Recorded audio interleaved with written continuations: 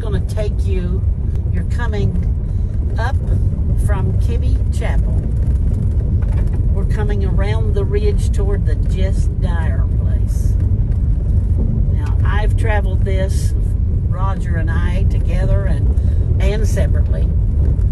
Traveled this hundreds, if not thousands of times when we pastored over here.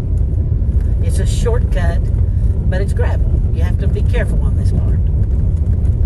And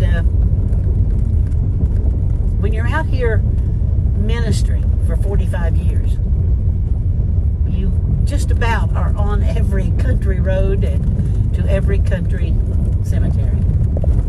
But in this gorgeous territory, the Lord has such beauty